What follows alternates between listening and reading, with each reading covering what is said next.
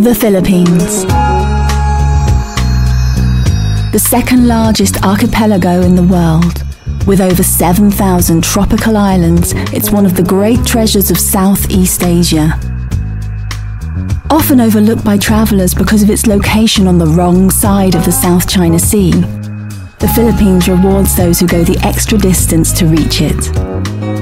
And because it's off the beaten path, the Philippines is a great place to escape the hordes who descend on other parts of Southeast Asia.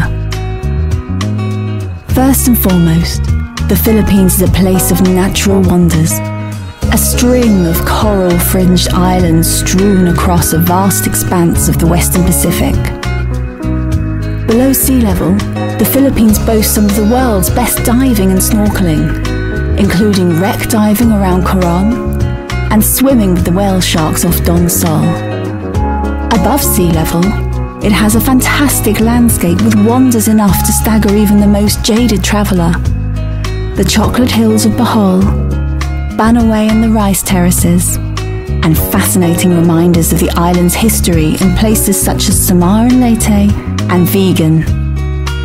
And if you're after palm-fringed, white sand beaches, try laid-back Sipalay or flat-out party town Boracay.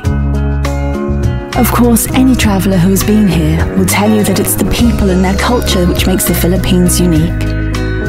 Long poised at the centre of Southeast Asian trade, colonised by a succession of world powers, the Philippines is a vivid tapestry that reflects its varied cultural inheritance. And despite the poverty that afflicts much of the nation, the Filipinos themselves are among the most ebullient and easygoing people anywhere.